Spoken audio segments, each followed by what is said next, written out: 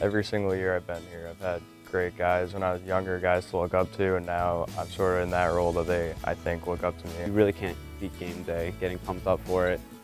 Even on away games, it's nice to have that time to just relax on the bus. Last year, we played RPI on the road. We were coming off a tough loss the day before against Skidmore. We weren't looking good in the conference. It was a really big game. Going into the game, they were undefeated, and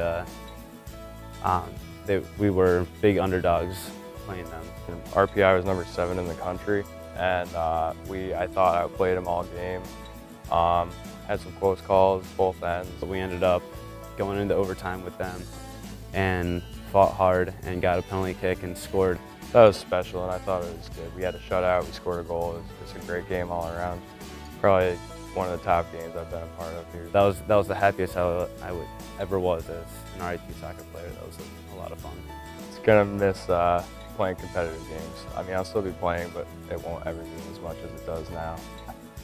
Me and my older brother will be studs in the indoor leagues. It's tough. Like, nobody really wants to see their season or their career come to an end, but I've had a lot of good experiences and some good memories. Overall, I think the culture is still headed in the right direction. I'm proud that I could be a part of that, hopefully changing it around.